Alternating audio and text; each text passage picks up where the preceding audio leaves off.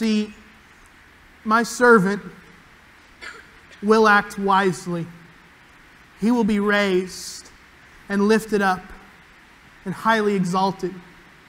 Just as there were many who were appalled by him, his appearance was so disfigured beyond that of any human being, and his form marred beyond human likeness.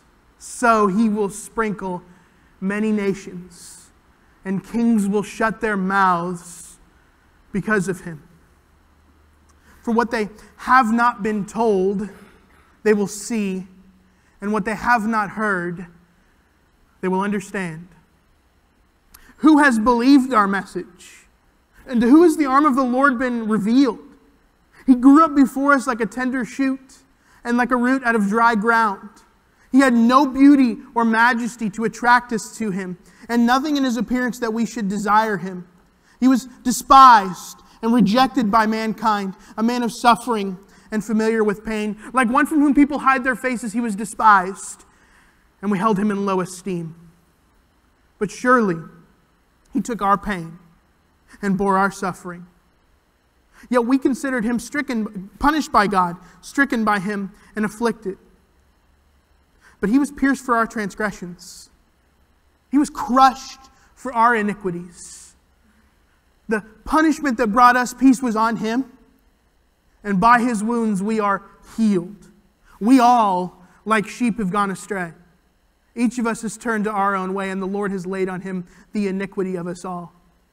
He was oppressed and afflicted, yet he did not open his mouth. He was led like a lamb to the slaughter, and as a sheep before its shearers is silent, so he did not open his mouth.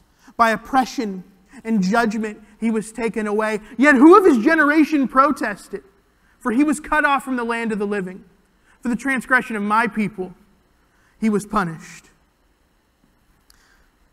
He was assigned a grave with the wicked and with the rich in his death, though he had done no violence, nor was there any deceit in his mouth. Yet it was the will of the Lord to crush him. Yet it was the will of the Lord to crush him and cause him to suffer. And though the Lord makes his life an offering for sin, he will see his descendants, and his life will prosper. And the will of the Lord will prosper in his hand. After he has suffered, he will see the light of life and be satisfied. By his knowledge, my righteous servant will justify many, and he will bear their iniquities. Therefore, I will give him a portion among the great, and he will divide his spoils with the strong, because his life was poured out unto death, and he was numbered with the transgressors. For he bore the sin of many, and has made intercession for the transgressors. 700 to 750 years before the death of Jesus, the prophet Isaiah spoke and then penned these words. Did he have any clue what he was talking about? Like, did he know in his mind that there would be a Messiah who was of God, who was God himself, who would come down in the flesh and be scourged and whipped, nailed, ridiculed, spat on? Did he know that there would be a lamb? Did he know that he would suffer? Did he know that the God of the universe would become a person and would end up in a grave, only 3 days later to rise again? Did he know? I don't know. I don't know how much Isaiah knew when he penned these words, but there is something that I know. I know that we know. This passage has, for the last 2,000 years, been one of the cornerstone passages through which we understand exactly what Jesus accomplished on the cross. Like, if you have been in church for 2 weeks and know about Jesus and the cross, and you read these words, and you hear these words spoken aloud, you can't help but stop and say, yeah, that's Jesus. Like the one who is spoken about in Isaiah, the end of Isaiah 52 and into Isaiah 53, is the Son of God, is the Messiah, Jesus. Today we're in Acts chapter 8. Go ahead and grab your Bibles, turn there. Or as you're kind of scrolling on your phone to that passage or your tablet, or it's also going to be on the screen, I want to set you up with where we're at. But first, let me get a story in. Now, a few of you know, I've got a big dog. Her name's Jinx. She's a sweetheart and she wouldn't hurt a fly. But all 100 pounds of her would hurt a rabbit. And one day, it was about midnight, because I'm irresponsible and I don't go to bed on time. It was about midnight. I was taking her out before bed, and she was kind of finding her spot, settling in, and then she perks up, looks, and catches a rabbit.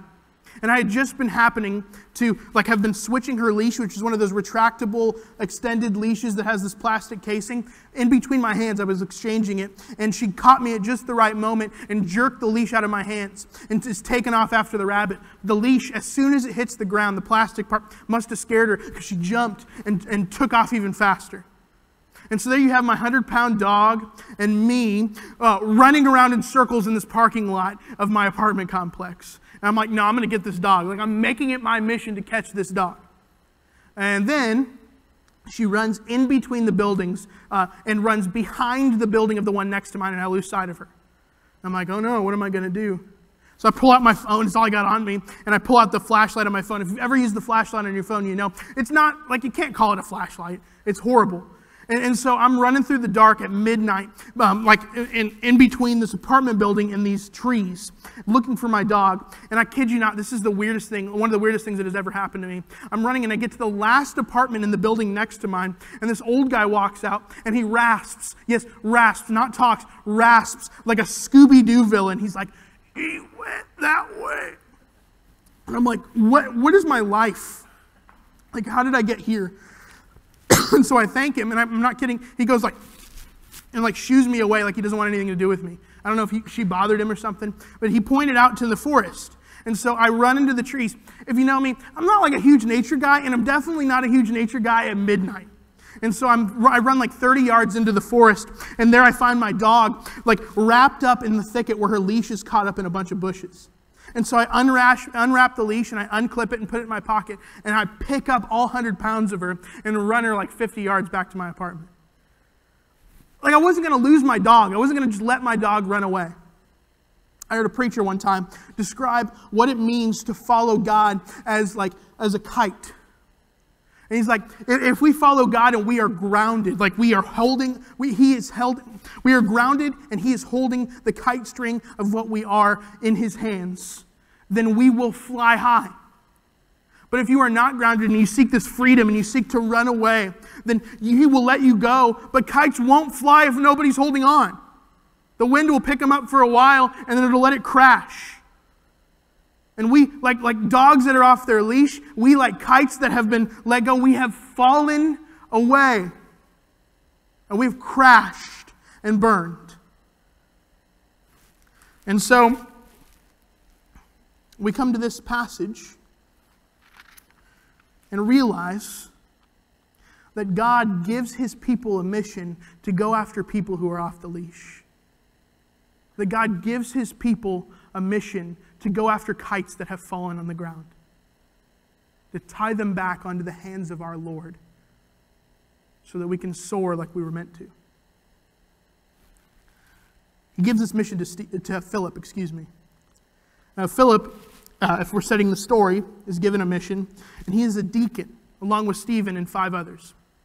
Now, you see this in Acts 6. I don't know if we covered it in here, but in Acts 6, the deaconship is established. And we see first that Stephen is killed for his faith. But now we enter into the story of Philip. And Philip gets it in his heart that he wants to go and win people for Christ in Samaria.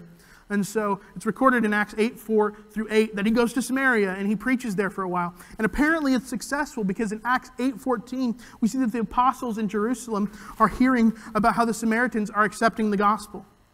Here's the thing. God doesn't want Philip to stay in Samaria. And that's where we pick up.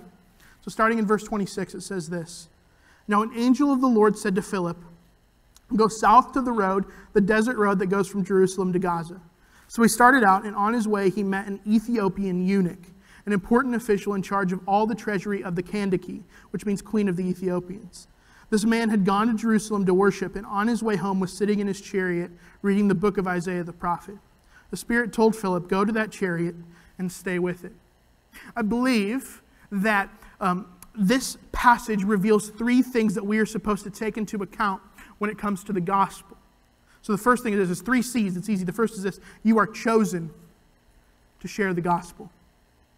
You are chosen to share the gospel. This first part of the story sets up the story.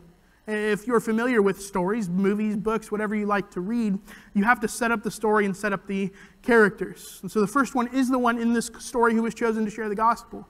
It's Philip. And Philip, like I mentioned, is a deacon of the church. Now that's important because I want you guys to understand, Philip is not like a missionary, although he does missions. He's not a minister, he's not a pastor, he's not an elder, he's not biblically and theologically trained. He's a normal guy who has a responsibility within the church, like many of the men in this room who are deacons, but who are not trained classically in theology and trained classically in biblical interpretation. He's just like, I gotta share. And so he goes to Samaria and he preaches the gospel successfully. He's just a normal dude who's obedient to God. The second character in the story, though, and it's the Ethiopian eunuch. He's in charge of the treasury of the queen of Ethiopia. Now, this isn't where modern Ethiopia is. This is probably where modern Sudan is. And what they were was a place that was famous for exporting, like mining and exporting gold. It was a wealthy kingdom. And this guy would have got a portion of the treasury as the treasurer. That was how he was paid. And so he was a very wealthy man. He wanted for nothing. Except, as we read and as we see, he wanted a spiritual experience with God. He had taken this pilgrimage all the way across Africa and into the Middle East and into Israel because he wanted to go to the temple to worship. But as we'll see, like as we understand Judaism, he couldn't go really into the temple. He had to stay in the court of the Gentiles, even though he was very interested in becoming a Jew. He's what we call a proselyte. And he wanted to become a part of this religion, but he couldn't because he was a eunuch and therefore could not be circumcised and therefore could not be welcomed in. But he searched out God. He wanted God. And yet because of the religion, because of the rules and standards, he was kept at bay and couldn't be welcomed in. It was probably heartbreaking for him. And so we have Philip and we have the eunuch, but there is a third character in the story. Did you catch it? It's the Holy Spirit. And don't miss this character. Many people who call this book that we're reading today the Acts of the Apostles. I don't think it's that. I think it's the Acts of the Holy Spirit. I think we see the Holy Spirit working in God's church and working in the world to see the kingdom of God expanded beyond cultural boundaries and beyond the boundaries of differences that people make and put up for themselves. You see, the Spirit is the third character of the story. And we'll see that the Holy Spirit throughout the book of Acts is working to see the gospel taken to the ends of the earth. So we have the characters, but the other thing that we need for a good story is this. We need a lesson. We need a moral of the story. And we'll see that unpacked as we go, but here is the moral of the story. That the gospel is for everyone, everywhere, every time. You see, there's a theme in the book of Acts that I want you to see. I don't know if you've caught on already, but we are seeing the fulfillment of Jesus' mission to the apostles in Acts chapter 1. We see it in Acts 1, verse 8. It says this, "But you will receive power when the Holy Spirit comes on you, and you will be my witnesses in Jerusalem and in all Judea and Samaria and to the ends of the earth." And if you spend 5 minutes looking at a map of first century Israel, you will see that these are rapidly expanding concentric circles. In other words, you have Jerusalem, the city, which sits in Judea, and Samaria is the next country over, and then to the ends of the earth. Jesus wants to see his kingdom cross cultural divides, cross the divides that keep us separated as humanity and keep us separated because of sin. And so what we'll see is that this is the fulfillment of that command from Jesus, because Jerusalem heard the gospel at Pentecost, and Judea heard the gospel as the church went out and celebrated the resurrection of Jesus together, and then Samaria heard because Philip went, and now we're going to see the gospel begin to go to the ends of the earth. You see, the good news isn't just for those in Jerusalem. It's for all Judea. The good news isn't just for the Jews. It's for the Jewish light Samaritans. The good news isn't just for the Samaritans. It's for all people, including this eunuch from Ethiopia. Why? Because the gospel is for everyone. Everywhere. Every time. But the gospel doesn't just come out of the blue. Like, I don't know about you guys, for the people in here who know Jesus, but the gospel didn't come to you because a window in heaven opened and Jesus popped up out of it and said, hey, it's me, I'm real, believe in me. No, the people in this room became Christians because someone else introduced you to Jesus. Whether it was a parent or a grandparent, a family member, whether it was a friend, whether it was a youth minister or pastor, whether it was someone who brought you to church. You were introduced to the gospel because someone influenced you, because someone spoke the good news to you. You see, God's people are sent to share the gospel. Philip is chosen. He's sent by an angel to this specific spot for this specific time to talk to this specific person. And so are you. You do not have the job that you have because you applied for it, because you interviewed well, because you worked hard, because you were promoted into it, or because someone you knew gave you the job. You have the job that you have now really because the God of the universe ordained that you would be in the position that you're in so that you could share the gospel with the people that you work with, the customers that you help, and the people you interact with every day. That your family is not an accident.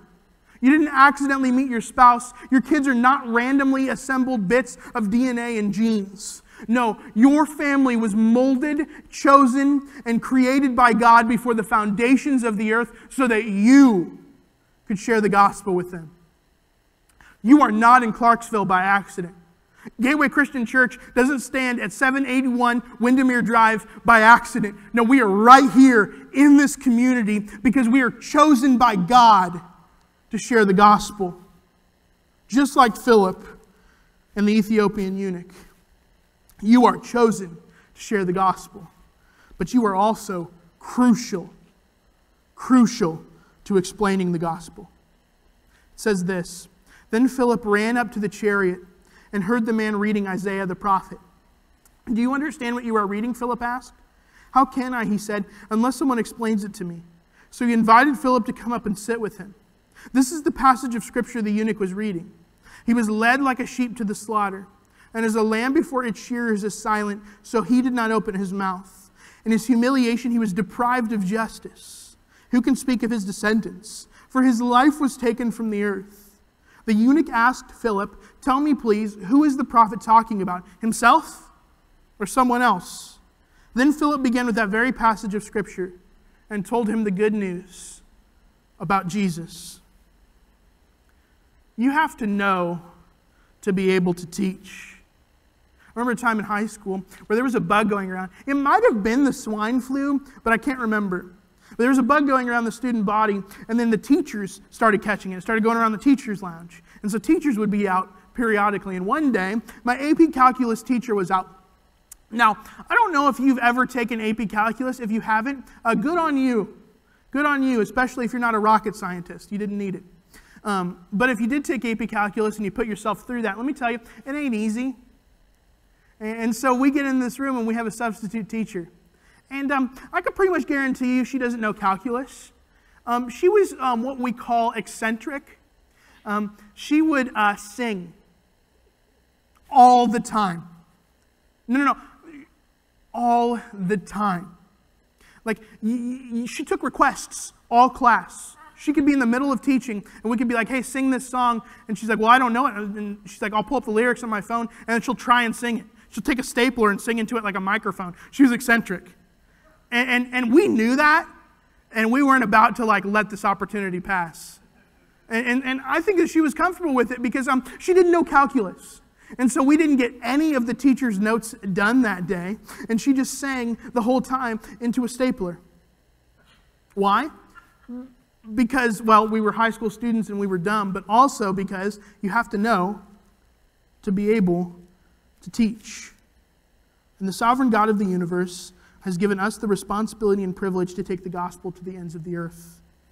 We, church, not me, not pastors, not elders, we, you included, are crucial to explaining the gospel.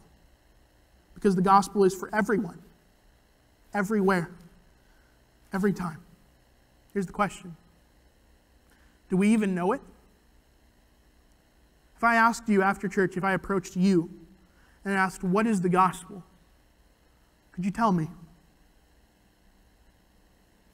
One of the most heartbreaking moments I've ever had in youth ministry was a year and a half ago, where I sat in that conference room with a small group of high school-aged boys and asked them what the gospel is, and not one of them could tell me. One of them picked up the Bible and just kind of pointed at it. They could not articulate what the gospel is, the simple gospel of Jesus Christ. And it was heartbreaking for me, because I am not the one who was supposed to introduce them to it. Church, if I can be real, you are. The one who was supposed to introduce their kids to the gospel is their parents. Like I said earlier, your family was chosen by God so that you could share the gospel with them. And I was heartbroken because these high school age boys could not articulate what the gospel is. And my question is, are we sitting with them as they go to bed and reading the scriptures? Have we recaptured the dinner table so that we can sit down and discuss with them the things of God? Are we talking with our kids about the gospel? Because these are our kids. And my fear is that our kids don't know it because we don't know it. And we don't know it because we fail to search it out, to understand it. Since then, I've made them memorize the definition of the gospel. And this isn't like the end-all, be-all of what the gospel is, but like if they're going to know something, they're going to know this definition, and it's this. The gospel is the good news that Jesus came, died, and rose again to save us from death, sin, and hell. But the heartbreaking part for me is that I shouldn't have been the one to introduce them to that. Like, that's basic. That's what gets you in. Like, you have to believe that good news that Jesus saves. And I think many of them did believe that, but here's the hard part. I don't think any of them equated the good news that Jesus saves with the gospel.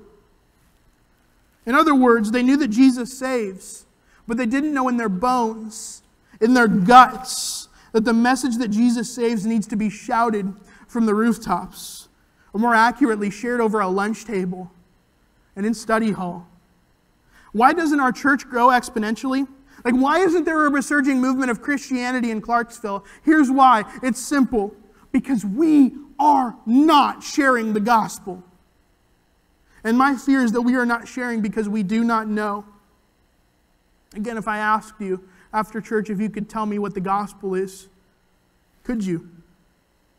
If you came across, like Philip, someone reading Isaiah 53, could you explain it to them? Could you tell them what it really means? Because you are crucial to explaining the gospel. But before you are able to explain the gospel, 3, you are called to believe the gospel. This eunuch hears this teaching from Philip and he's cut to the heart. Why? Well, it says that he began with that very passage of Scripture. And that's important. Like, what was he reading? It says this: he was led like a sheep to the slaughter, and as a lamb before its shearer is silent, so he did not open his mouth. In his humiliation he was deprived of justice. Who can speak of his descendants? For his life was taken from the earth. Now, this may seem like a little different from the passage that I quoted earlier. Here's the thing. He's using what we call the Septuagint. It's the Greek Old Testament. And what we have in our Bibles today is a translation from the Hebrew Old Testament. And there's a few translation differences, but I think that that's important because it leads us to something interesting here. 2 things are spoken about in the passage, the way the eunuch quotes it. Number 1, he's quoting the part that's about the humiliation of Jesus. But number 2, it's written in such a way that the suffering servant Jesus, because he is crucified and killed, has no descendants because the opportunity is robbed from him. This is perfect for the eunuch, where he knew that God understood his pain of never able to be a father. And maybe he was. Here's the thing. This passage that the eunuch is reading was written on a scroll. Like, he didn't have a bound Bible like we have. And so he probably had like what we would have today as several chapters of Isaiah. Is this kind of later part of the book of Isaiah where he's reading, of course, Isaiah 52 and 53 like we read earlier, but he probably was able to read more. Like maybe he was reading Isaiah 55:5, where it says, surely you will summon nations you know not, and nations you do not know will come running to you, because the Lord your God, the Holy One of Israel, for he has endowed you with splendor. And maybe he's struck because like he's included. I mean, maybe he's just reading Isaiah 53:12, which is right there, where it says that he bore the sins of many. And he explains how Jesus is the substitution in our place and takes our punishment upon himself so that we don't have to suffer it and we can spend an eternity with God. Or maybe he was touched by Isaiah 54:1, which says, sing, barren woman, you who never bore a child. Burst into song and shout for joy, you who are never in labor, because you more are the children of the desolate woman than of her who has a husband. I don't know what he was struck by, but something struck him.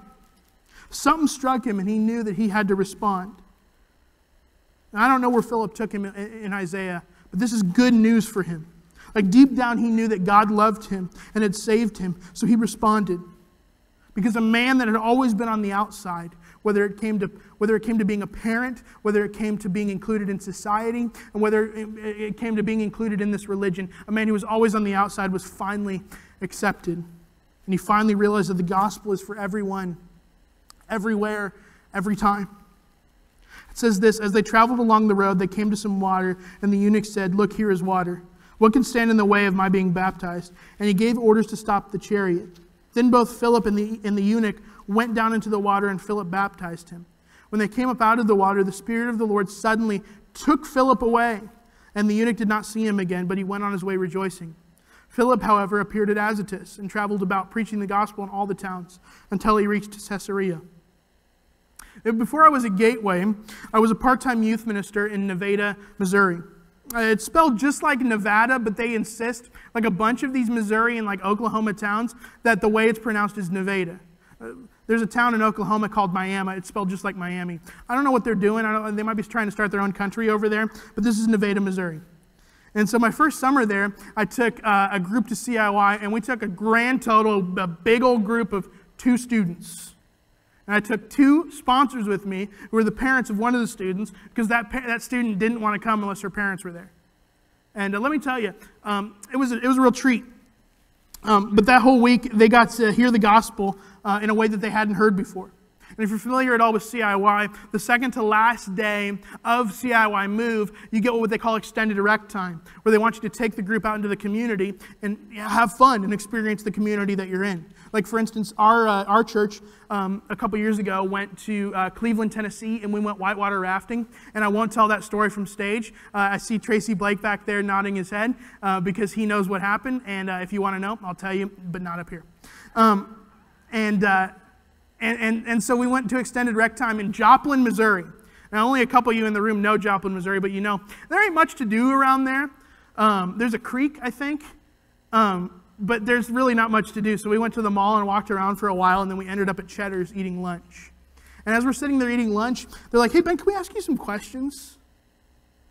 We've been hearing this week all about like the gospel, and we've been hearing about freedom, and we've been hearing about what Jesus did for us. And this isn't making sense because I'm constantly worried that I'm going to like be thrown out of the faith, that I'm not like in. I'm like, what do you mean? And they're like, well, I listen to this kind of music. Like, is it okay? Or hey, I watched like this type of movie one time, and I was worried that like I can't be a Christian anymore. Or I did this, and this. I did X, Y, and Z, and I'm worried that I'm out, and I'm worried that I'm not saved. And I looked at him and I was like, no, you cannot earn your salvation. Like, it is the gospel that saves you. Like, if you are in Christ, you cannot earn your salvation. If you have been baptized into Christ, if you have repented of your sin, if you have acknowledged Him as Lord, and you are His, and the only way that you can lose Him is if you say, I'm done, and you walk away. I don't believe in once saved, always saved. I do believe in once saved. It's pretty hard to get unsaved. And if you are saved, you are good with God. I mean, they were shocked. Like, we didn't hear this at our last church. We were constantly like trying to pray for forgiveness and worried that God had been mad at us. And we're going to need some time to think about this. But in the coming weeks, it was awesome to see this weight lifted off these 4 people's shoulders. Like, they were finally free. This eunuch realized that the rejection that he had been feeling for years was gone. This eunuch, as he encounters Philip, realizes his rejection is no more. The rejection from a society that ridiculed him. The rejection from a faith that had made him fatherless. The rejection from a God who would never let this eunuch into his religion. That all that rejection faded away before the cross of Jesus the Messiah. You are called to believe the gospel. Just as he was called to believe the gospel, because the gospel is for everyone, everywhere, every time. And some of you have been following Jesus for years and decades, and you've never really let yourself believe this. You have been plagued by spiritual anxiety, where you're worried that your prayers are not being answered because you're not praying the right way. Where you're worried that you're not reading the Bible the right way, and you're worried you're getting it wrong, and you're worried it's not good. Or you're worried that I did the parenting thing wrong, or you're worried that I haven't been going to church exactly the right way, or I haven't been giving enough, or I haven't been doing this, and you have this anxiety constantly about your faith, and you're constantly asking questions about if you and God are good, and if you're doing this Christianity thing the right way, and you have spiritual anxiety. Let me tell you this right now. The gospel says that you are free. The gospel says that God loves you, and even more than that, because you are His and because the blood of Jesus covers you, that God likes you. It's not that God's like, oh, I guess I'll take him in. No, He loves you dearly and wants you deeply. And He does not have you on the outside. The gospel says that you are free. This eunuch who wanted to go into the temple to worship God but never could because this religion kept him at an arm's length. He is welcomed in now. And you, Christian, who are constantly facing this anxiety, feeling like God and His church are keeping you at an arm's length, thinking that because of your actions, the way that you pray, the way that you do things, because of whatever it is that is causing you to have spiritual anxiety, that you are kept at an arm's length from God, need to know that you have been brought near by the blood of Christ and that you are free. Some of you have never believed this. Like, there are probably some people in this room who have gone to church for 10 plus years and have never responded to the gospel. There might be somebody in this room who just walked in for the first time and they do not know Jesus. I don't know what your situation is. But man, if you have been living in shame, guilt, and you have been overburdened by everything going on within your soul, and you don't think that you're in, man, let me tell you, if you have believed in Jesus, been baptized, and you have not walked away, you're in. But if you haven't, it's time.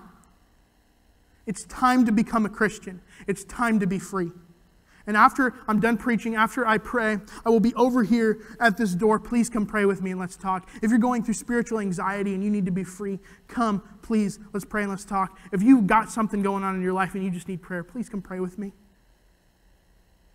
Man, be free. Be free.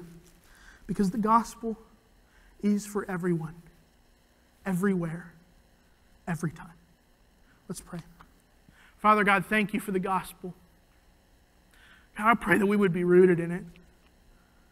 And I pray that we would throw out all notions of effort and performance to earn our salvation, but that we would know that we have been saved by you. And God, while this seems contradictory, God, that our salvation in you drives us in love and appreciation to lay down our lives for others. God, I pray that we would see that. I pray that we would see that the gospel has freed us, and our love and appreciation for the freedom that you have given us would drive us to share the gospel with those around us, in our workplaces, in our families, and in our communities. God, I pray that we would not leave this room not prepared to share the gospel.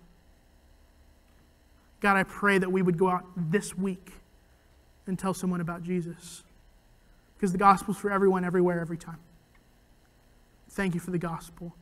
We pray all this in the name of Jesus, who was crucified, who rose again to save us from death, sin, and hell. Amen.